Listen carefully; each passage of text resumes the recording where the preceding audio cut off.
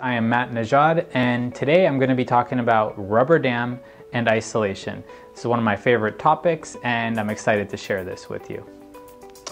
So what is isolation? That's the first question, and you need to understand what it is and why it's so important. Isolation basically refers to keeping the tooth clean and dry while we're working on it. If you think of any surgery that's done in hospitals and so on, your whole body is draped to keep the area clean, contamination free, except for the area that you're being operated on. And the rubber dam is our equivalent to that in dentistry. It keeps saliva out of the way, it keeps blood out of the way, it keeps your tongue and anything that can touch the tooth, because all that moisture is a problem, and I'm going to discuss that more. There are a lot of different ways to get isolation, but most of them are inadequate. We've had dentists over the years that use a couple cotton rolls, of course using the suction to get water and saliva. Those are all methods of isolation, but they're not good methods. That brings us to two really good methods, and then my favorite one. We have the rubber dam over here on the left side, and then on the right side we have something called the Isolite, which is a brand. There's a couple other companies that make something similar, and this is basically a mouthpiece that suctions, keeps the tongue out of the way. So I'll show you that. The rubber dam is by far the best, cleanest, most effective way of isolating the tooth. It involves a piece of latex or nitrile, and you punch holes in it, you put it over the teeth, and then the tongue, the gums, everything stays behind. It's very safe, it's very secure. Isolite is a special suction that goes inside your mouth with a special mouthpiece over here, and your tongue stays behind it. It suctions. Some models of it have a light, but that's not that important because I have a light that I wear on my glasses. But the problem with Isolite, even though it works pretty well, is that there's still possibility of moisture, bleeding, and so on from around the gums because it doesn't keep those away. And a lot of the times we're working near the gums, so it becomes very important. So depending on the case, this would be my second choice. And why is this isolation so important? That if the tooth is covered in blood, saliva, moisture, or anything like that, then it won't stick as strongly. In other words, it will weaken our bond to the tooth. And since everything comes down to how well we can bond to the tooth, it becomes so important to do that. But in traditional dentistry, which was the old way of doing things, it was less important because instead of sticking to the tooth, you were shaving more tooth away, and that's how you were holding on. I don't want to shave more tooth structure away, and most of my patients don't want us to remove more tooth structure. So it becomes very important that we have an effective way of sealing and bonding to the tooth that doesn't result in weak bonds, and that's where isolation comes into play.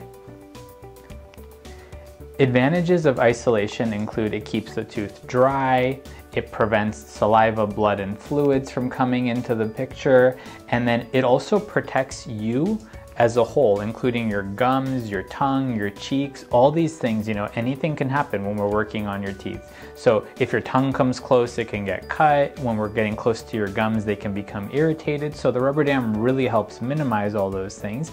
And it also prevents you from inhaling whatever it is we're removing. Let's say we're taking a silver filling or a mercury filling out.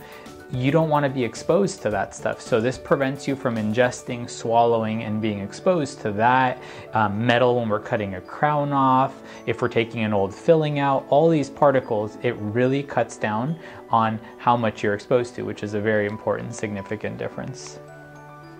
You look at the rubber dam, and we can do rubber dam most of the time. There's only a few scenarios where it's just not physically possible. And you have the piece of rubber dam, you can tie floss around the tooth, you can use these special clamps. I want to stress that the rubber dam is not painful. You are numb, and when it's placed on, it doesn't hurt. And even the clamp, it's clamping on the tooth. It's not actually, pinching the gums or anything like that. You might be a little bit sore from the procedure, but the whole goal is to have the best result that lasts the longest. If that's with the rubber dam, it's going to be almost guaranteed. And it just gives us such a clean working environment. Here's a few different examples. Here's a tooth before we've started working on anything. So as we remove the silver filling, none of that is going to be swallowed or ingested. It's just a clean environment. This is for some veneer and onlay cementations. You can see how clean there is. There's no blood, just a perfect. We cannot get this type of environment without the use of a rubber dam. There's always saliva, humidity, there's something that's going on. Why doesn't everybody use the rubber dam? That's an important question. Well, I already mentioned that in traditional dentistry, the method that your restoration is done in doesn't rely on adhesion. If you're doing a crown, for example, you can just as easily shave more tooth and put the crown on, and it'll stay on for different reasons than adhesion, but it's still, in my opinion, very important to even bond those. But if you're doing traditional dentistry, you might not care. One of the big things I hear is that it takes a lot of time, so dentists don't want to do it. And the truth is, it takes a lot of time at first, but when you get good at it, it's very quick, and it actually saves time because the whole procedure goes more smoothly when we don't have to fight blood, saliva, and all those things. And then another one right here is one that I can relate to.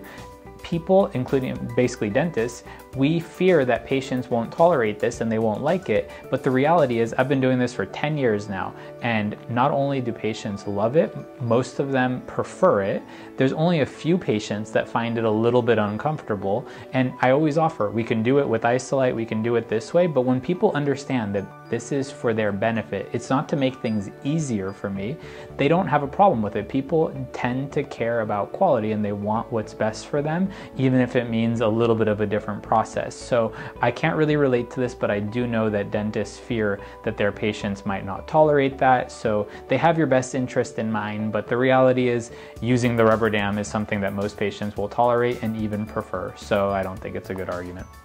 Okay, so this concludes my section on the rubber dam and isolation. I hope you understand how important isolation is for pretty much all dentistry, but extremely important in biomimetic dentistry, which relies on adhesion.